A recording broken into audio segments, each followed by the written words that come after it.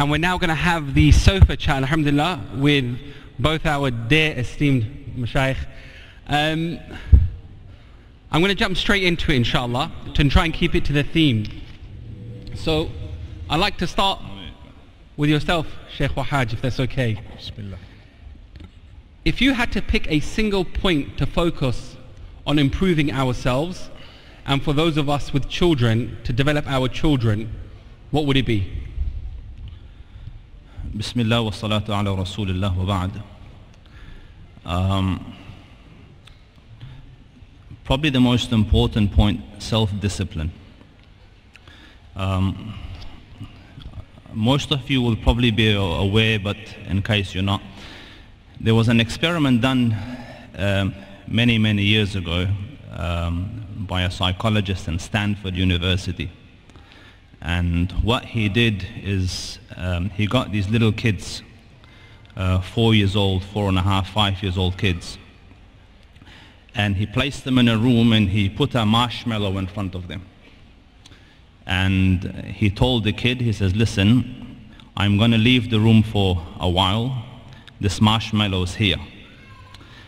When I come back, if the marshmallow is still here, I'll give you 2 marshmallows.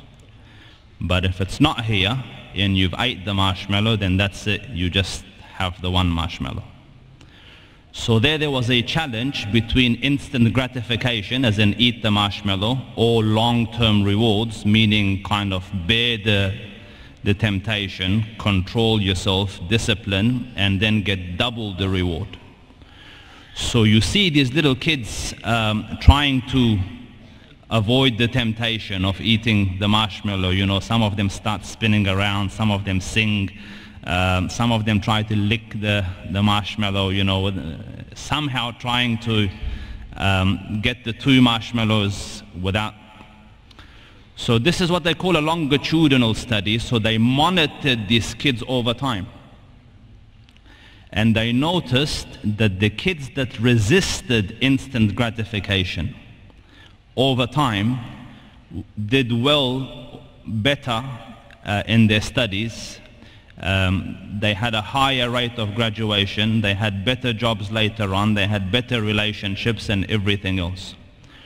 So the conclusion from the research was, from the experiment, the famous marshmallow experiment, is probably one of the few things that is directly linked to success is self-control or self-discipline.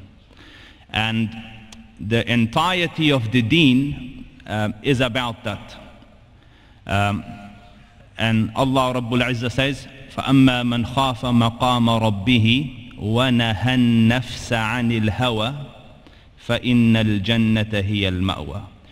Whoever fears the station of his Lord and controls the self from its whims and fancies, next step, Jannah. So for ourselves, best thing, self-control.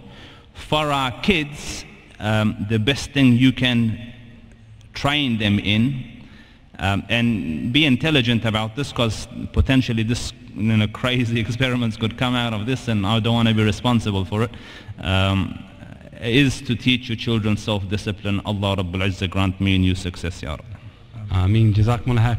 Sheikh, I heard in this study also, correct me if I'm wrong, there was a young Muslim child as well, and they brought out another marshmallow and then another, and he didn't take any of them.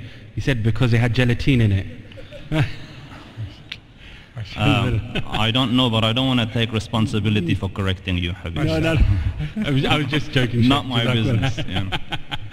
Allah bless you. Of course, instant gratification, delayed gratification is a huge quality, sabr, the foundation of all of our good qualities.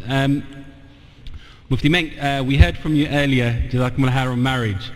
And it's funny when you're talking about the qualities and when people fall in love before they've even spent any time with each other. And when we speak to people, often I find my friends who are married and I ask them, what are they looking for in their spouse? And even the other way, you almost get like a prototype answer. I'd like someone who's practicing, but not too practicing. You know, they've got to be a good person, they, you know, got to be earning well, etc. And you end up with this kind of very vanilla list of what they want. What would you say, if you could say, of all the questions, 3 top questions that a person should ask their potential spouse or the family should ask when considering marriage? I think, Bismillah ar-Rahman ar-Rahim, one of the most important things is when you ask a question directly to the person you want to get married to, they may deceive you if they want to marry you sometimes. And a lot of the times people don't realize that. It's so easy to say, yeah, I pray 5 times a day, and then you get married to them and they don't pray. Or I read lots of Quran and they don't even know how to read the Quran. It has happened. So it's easy to say, ask the questions, but you have to know from someone who knows them. That's what and that's why the Prophet ﷺ speaks about knowing a person either by having lived with them. In fact, it's Umar ibn Khattab radiallahu anhu who mentions in a specific way about knowing someone either by living with them, traveling with them, or doing business with them. Obviously, when it comes to who you're going to get married to, you would have to either communicate with people who know that person. So say, for example, there is a potential spouse for a daughter of mine. I would need to contact or get hold of some of the crowd that this guy mixes with, just to find out, without having asked him specifically. Because you're going to ask someone, do you smoke? He says, no, I don't. And then when you marry him, he smokes. And then he tells you, well, I thought you were asking me about cigarettes. I just smoke weed. And that's happening. It's happening right now. And there are people who say, well, what's wrong with weed? The whole world does weed. It's a fact. This is what's going on. It's not the way. So as much as we have a list of things, it's not wrong to have a list of things to check. But how you're going to check that is what's of essence. So I've also told people, you have a list. Are you a person whom someone who ticks your list would actually be interested in? That's a very interesting one, because I've had sometimes brothers and sisters say, I need a spouse like this, this, this. Some of them are prohibitive, which means it's very difficult to find a person like that. The first question I say, for argument's sake, we found a guy, we brought him here. When he looks at you, do you think he'd be interested in you? I mean, you want a Yusuf alayhi salam. You know, you got to also be someone who's somewhere, you know, up the lines there, man. So it's tricky, but I think it's important to check out character. When they're upset, when they're angered a little bit, how do they react? That says a lot about a person. You know, when things don't go their way, how do they react? That to me will tell you a lot about a person. Similarly, the issue of responsibility. Are they responsible? Is this person responsible? Responsible meaning religiously, obviously, to begin with, responsibility with their prayer with Allah subhanahu wa ta'ala. A few other matters, you know, trustworthiness comes into the issue of responsibility as well. And thereafter, you know, you look at broader character, because the deen has been included. You know, responsibility, like I said, it would include, as a Muslim, to be a person who prays, to be a person who's got a connection with Allah, who's got conscious, who knows what to do and when to do it and how much of it to do. Wallahu a'lam. May Allah make it easy. As much as we have access to millions of more people than our parents did and our grandparents did, for some strange reason, it is 1,000,000 times more difficult to get married nowadays. Agreed, guys? SubhanAllah. Yeah, there it goes. Mufti, Habibi, before you say anything, I'll figure a way how to fix the mic stuff, Mufti. Yes. So we pick it up and we put it on this thing here.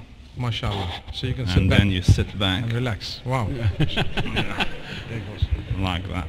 Oh, the wire's a little bit shorter on my side. Keep pulling it, Mufti, don't worry. It's just a little, yeah, it's all right. There it goes.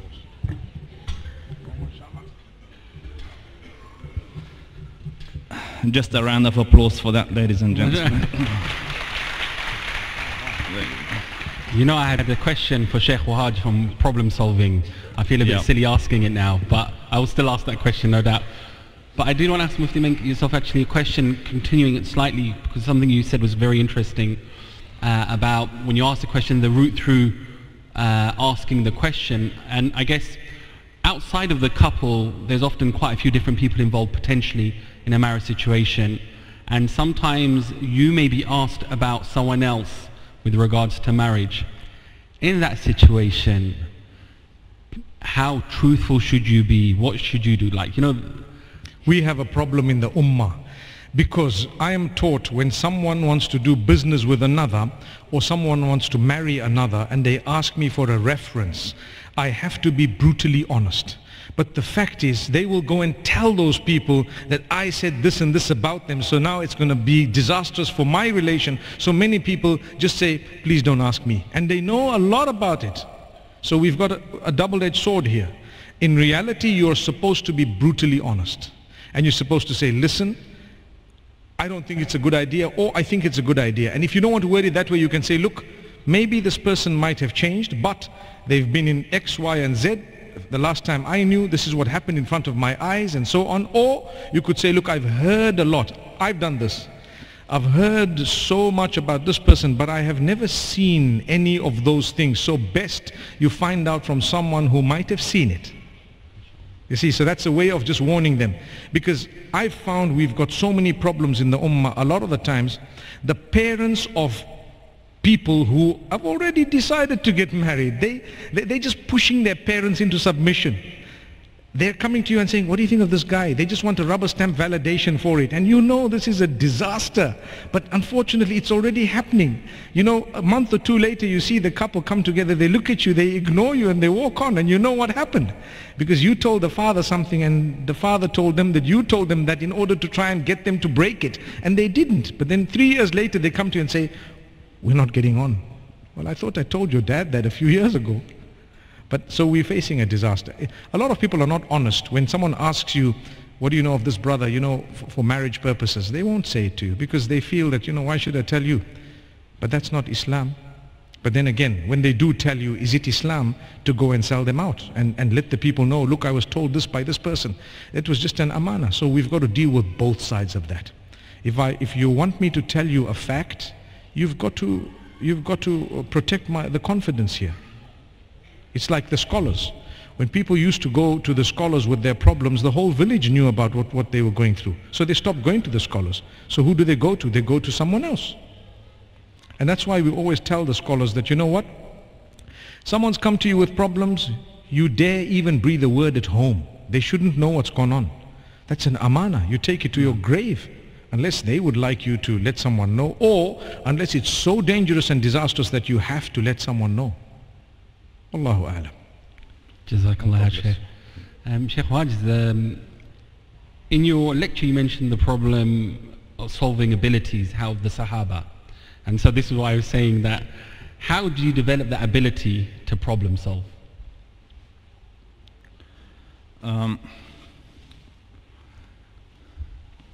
So one of the things that as adults and as parents we like to do, which we shouldn't do, is we like to spoon feed our kids.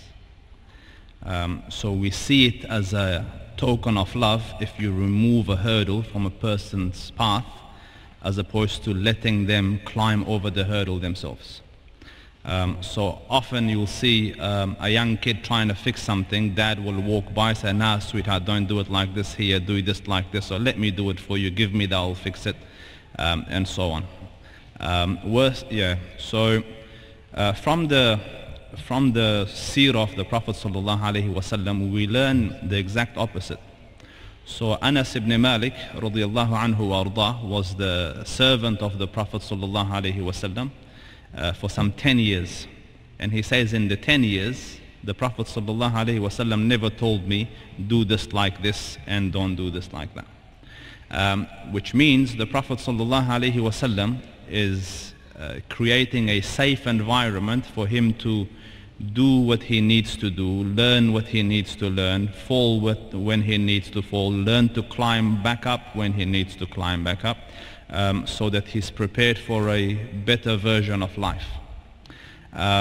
So number one in our problem solving is give some space for people to rehearse, practice, make mistakes, fall and get back up. Part of that space is safety. So lack of input. Like you will know full well that that nut will not go onto that bolt, so don't say it, just let the guy figure it out. And that way they develop confidence in being able to tackle problems themselves. Sometimes give them problems to solve. Like whether that's a logical problem, whether that's a physical problem, whether that's a mechanical problem, whether that's a family problem. I talked about consultation. Like if you sit with your kids down and say, listen, sweetheart, I have this business dilemma, what should I do? Like trust me, the level of maturity and problem solving ability that will induce in the child is phenomenal. Yeah, there will be the awkwardness where he feels almost at your level, but that's just that's part of upbringing and training. So whatever you want the person to be good at, give them opportunities to be good in that, give them opportunities to practice. My dear brother, the world is changing. What worked yesterday will not work tomorrow. Can I take a minute in this? Bismillah. So one of the problems that no one realizes is coming, or some people realize, is automation. I was in one of the countries overseas. There was a man, his single job in life was to open the gate and close the gate. So I said, in our country, there's a button, you click, the gate opens automatically. There's another thing that there's an attachment on my car. As I come near the gate, it opens automatically, which means that job became redundant. In Australia, now trucks are self-driven. Some people drive Uber. Uber currently is working very hard to make the cars driverless. Like currently they take some 27-30% from commission from the workers. They're trying to even take that away so that they can keep all the money themselves. So there'll be driverless Uber cars coming through, meaning all those in Uber will also lose their jobs sometime soon. Even medical, I saw latest, not latest, but a recent thing, legal advice is now given by computers, medical advice given by them, operations happening by technology. So think tanks predict that in the Western world, jobs will come from 5 days a week to 4 days a week. And then it will reduce to 3 days a week. Like that's where it will reach equilibrium. This is the forecast. And the amount of problems and anxieties and financial hurdles and social problems that will stem out of this is unpredictable. And the normal traditional ways of working through life will not work. So me and you have to become problem solvers, innovators for situations that we can't even see arising. Like this is a responsibility we need to communicate to our population, that we need to create people with ability to see a novel problem, create a solution, entrepreneurial type of approach, so that they can excel in the coming environment. Allah protect you, Ya Rab. I mean, Jazakumullah khair. I just wanted to say actually, Sheikh, I read a lot about leadership and management styles, and some of the best kind of leaders that I've worked with in industry, they use this model where they let people fail and they know that they're going to do something wrong, exactly as you're saying, the prophetic example, because for them it's an investment in their people that it's better that they fail and they learn quickly how to fail and they stand up from it. So adopting that approach with our children is very, very good. And this point that you're making about the cycles of time now, it's changing, it's a lot quicker, and success actually means you've got to be dynamic, you've got to be able to, the person who's opening the gate, if he doesn't know how to push the button, he's not going to have that job tomorrow. And so being able to be adaptive is very important in today's society. I really, really have to apologize to everyone. Whilst you guys were sat here, I got a little signal. Oh, alhamdulillah, I've got the signal that we can carry on. Okay, alhamdulillah. I take back my apology. Yeah? It's all right. Don't look so happy. Okay, alhamdulillah. Mufti, I want to ask you a question actually on this, and I was going to tell everyone what the question was to whet their appetite, but you can answer it. Mufti, you travel around the world, alhamdulillah, and you deal with lots of different people and lots of different levels. What was the last story that you heard that actually left you speechless though? In a good way or a bad way? Because I'm sure a lot of repetitive issues. But the last one that you heard that you were actually, okay, wow, even myself, this is something. I think there are so many stories that just leave you speechless, and you realize that every day gets, should I say, worse than the previous day. You hear things that are absolutely crazy. You know,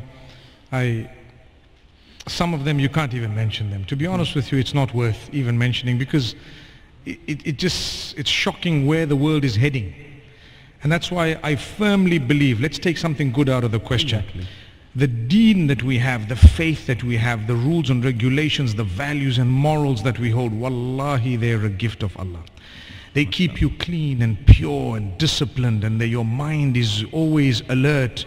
You know, you're a person who's real, you are there, you have feelings, you have a heart, you have a connection with your maker, you respect people, you try your best to be the best version of yourself. What more do you want? Thank Allah for that. It's really a gift of Allah. You sleep at night, you haven't wronged this one, that one. If you have, you feel uneasy until you make peace. Wallahi, the world is becoming so selfish, so selfish. It's becoming all about myself and how I can just get everything that I want now, at the expense of whatever it may be. You know, very shocking, really very shocking. I've heard of a person lately who told me that they've had to do some really, really nasty things in order to get supernatural powers to be able to control some people, and they just couldn't get it, but they became like a sort of a witch. And they're telling you that, you know what, whatever you know from the Quran and Sunnah about this world of the unseen is absolutely true. Absolutely true. And this person saying, help me out of this. And sometimes you can tell them how to repent, but you may not be able to really get them out of something. They've tied the knot and you don't know how to untie it for them. So it's become so unbelievable. Just thank Allah that you have a faith. Keep teaching it to the generations, come what may, no matter what people say. What you have is of brilliant value. It's something priceless. So thank Allah for that. Jazakumullah, Shaykh. And I guess this is why I asked on the positive note, the same way, you know, you've heard these, and this is obviously very, very shocking that someone would go to those levels. But you must have come across inspirational people as well, mashallah, Shaykh. You know, maybe in that distant land where they have nothing but they still sacrifice. Share something with us on the positive side, where you've met someone that you really remembered. A lot of the Nigerians I've met, I really remember them. And I'll tell you that open arms, meaning fact. You meet humble people who have what you and I don't have.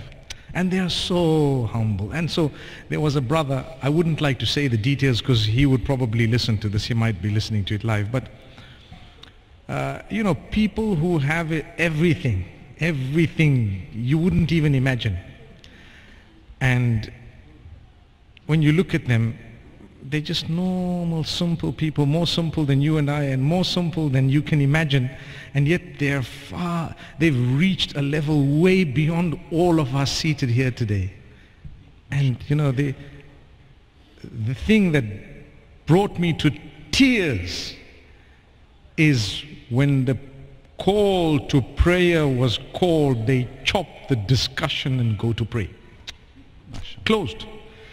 The brother told me himself, please don't be offended, but when the Lord of the worlds is telling me, is calling me, I can't sit and talk to you, brother. I gotta go.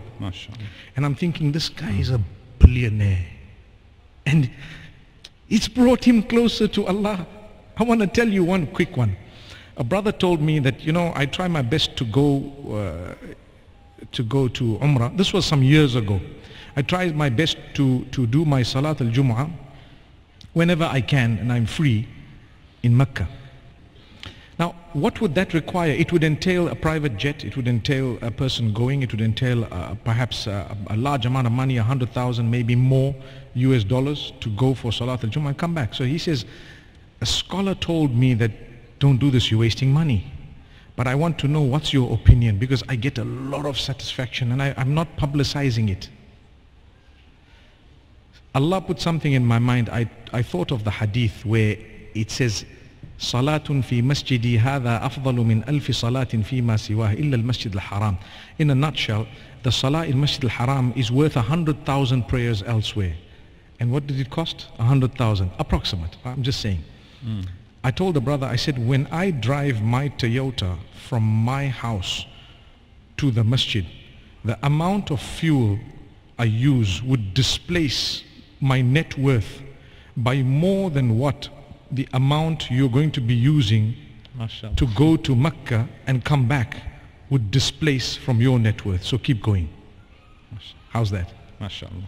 Because if I was not allowed to go, I mean, imagine if a person who never ever had a vehicle looks at me and says, how could you go to the masjid by car? You're wasting so much money. You'd rather go by bicycle or walking. I mean, it's relative. We've all got cars. We go. We don't even look at the 5-10 pounds it costs, but for someone 10 pounds is a fortune. So in the same way, my 10 pounds, it displaces X amount of my net worth. That particular person's that amount displaces even less. So these things have moved me, because I sit and I think, from all the questions in the world that this person could be asking you, they're asking you about prayer. Come on, Allahu Akbar. And yet here we are, we don't even have a droplet of what they have in terms of worldly life. And we're not even bothered about our prayers. Look at that. SubhanAllah. May Allah protect all of us and make us strong for the right things. I think that's a beautiful note for us to finish on, really. Jazakumullah to both our mashayikh here. And so many lessons on a personal level, how we are with each other, but how we are with our Lord the Most High. And with that, inshallah, Jazakumullah to all of yourselves. May Allah accept it from everyone who've come out on this cold day, and it's a bank holiday as well, to benefit yourselves, inshallah. You take the knowledge and you implement it in our lives, in our families' lives, in our community lives. And inshallah, the caravan continues. Inshallah, the next Light Upon Light session will be in Leicester tomorrow, and then on to Leeds, and then Harrogate, and then back in London on the weekend. So with that, we would like to bid you all a farewell. Assalamu alaikum wa rahmatullahi wa barakatuh.